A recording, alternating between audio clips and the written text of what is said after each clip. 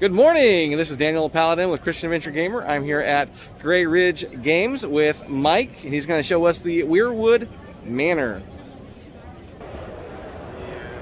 So Weirdwood Manor is a co-op game for 1 to 5 players. You play in a world called Weirdwood Manor, and that's represented the manor by this board down here.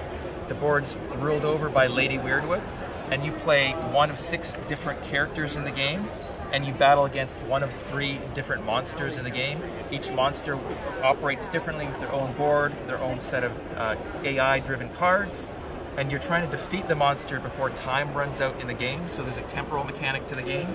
The game starts at day number 1 in the morning, and as the players play the game, on each player's turn, everyone has a hand of cards, and essentially all you're doing is simply playing a single card to take an action on your turn. You have to play a card to one of the open slots in your player board, and these are key to the times of day, so morning, afternoon, evening, night.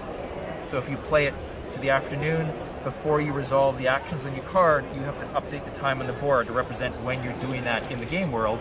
And so in the case of the afternoon, I'd come here and I'd have to update this to somewhere in the afternoon, to one of these slots in the afternoon. The players keep playing like that, so as time progresses in the game, this keeps moving around as they continue to play cards, and when it comes back around to the next day, we go into day number 2, and so the players end up having 12 days in game time to win the game.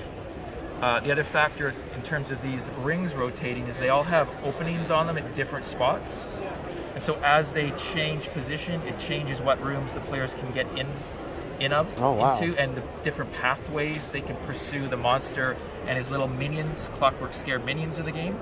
Oh wow. And so it continues to go around, the players play the game, it has this light RPG feel to it, your characters improve, you can get companions, recruit companions, you forge different battle dice by paying a cost, it's a dice-driven battle system.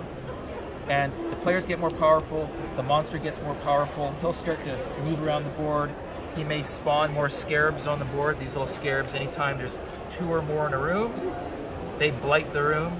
The players have to flip it over, and they lose that particular room action for the game. And so these rooms, obviously, they can flip, but they can also switch positions during the game, and that offers variable setup from play to play. And if the players can defeat the particular monster before they run out of time, or before some other loss mechanics that are specific to each monster, they win the game. Okay. Yeah. And so where can people find this game? So we are going to be coming to Kickstarter in the spring of next year. Okay. We've been developing the game for 2 years now, and we plan over the next 6 to 8 months trying to show it off everywhere we can. So we're going to a lot of cons. We'll be at Essen, we'll be at Shucks in Vancouver. We are working on Tabletop Simulator version, which we hope to have online before the end of the year, so people have some time to try it out before we get to the Kickstarter. Awesome. Yeah. Awesome.